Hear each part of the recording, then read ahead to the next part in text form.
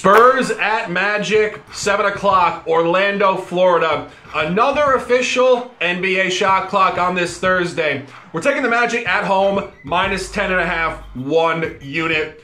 Orlando comes into tonight's game, 5-1 ATS last 6, showing signs of upward momentum, back to the team we knew in the fall, who was very, very excellent in their home gym. They're also coming off of a blowout divisional loss to close that road trip at Miami, 121-95. A great buy low for a team that will bounce back at home.